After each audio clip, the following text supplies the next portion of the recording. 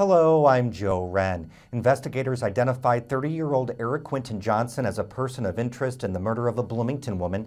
Bloomington Police considers him to be armed and dangerous and to notify police if spotted. Emergency responders found 32-year-old Teresa Michael deceased in a South Basswood Drive apartment last Thursday after responding to a call about a fire in the building. An autopsy found her preliminary cause of death was by strangulation. Well, more than 1,500 confirmed COVID-19 deaths were added to the state's count today after a year-end audit of deaths. Indiana surpassed 11,000 confirmed COVID-19 deaths with the state's audit. State Health Commissioner Dr. Chris Bach says the audit required matching death certificates with positive COVID-19 tests. Well, changes made to a House bill would give the legislature more power to weigh in on emergency declarations made by a governor. Republican Representative Matt Lehman says his bill would allow the legislature to call itself into emergency session after the governor issues an emergency declaration.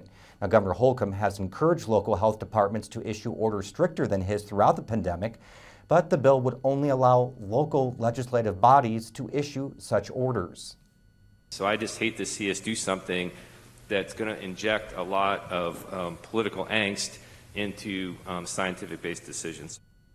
The bill now heads to the full House. Here's a quick check of the weather forecast for tonight. A 90% chance of rain and snow continues, lows down to 21 degrees in the 5-day forecast. Tomorrow, partly sunny, 33, mostly sunny Saturday and Sunday, but cooler, 31 on Saturday, 24 on Sunday before a chance of rain, snow back into the forecast on Monday.